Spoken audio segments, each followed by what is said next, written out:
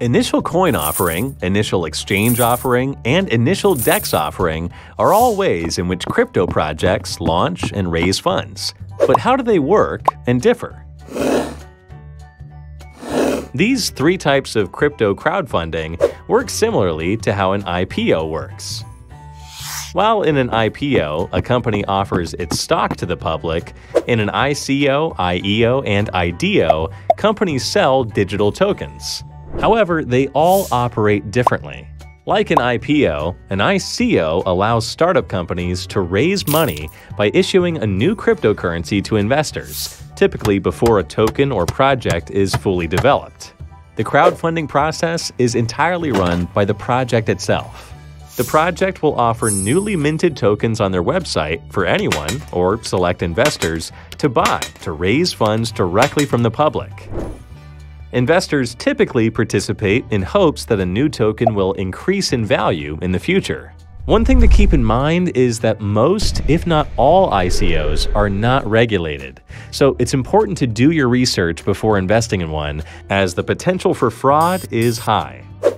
Ethereum's ICO is one successful example, which raised over $18.4 million back in July 2014 at roughly 31 cents per ETH.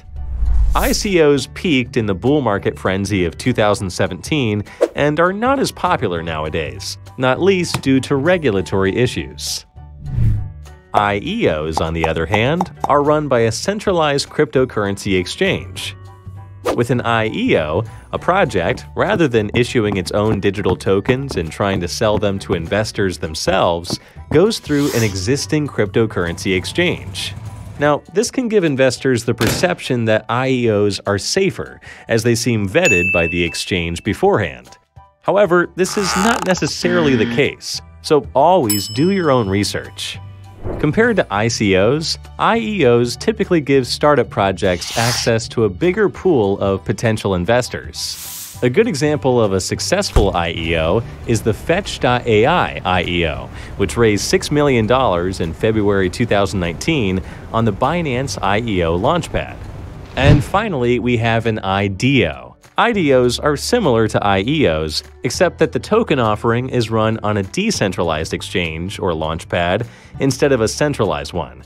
Here, a project lists its tokens via a DEX, where buyers and sellers interact with one another through a liquidity pool.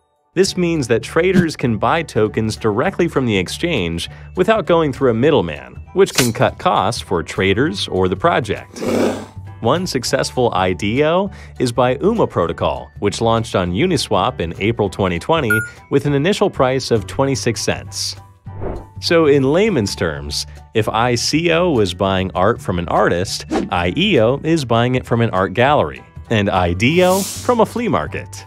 So let us know, have you participated in an ICO, IEO, or IDO?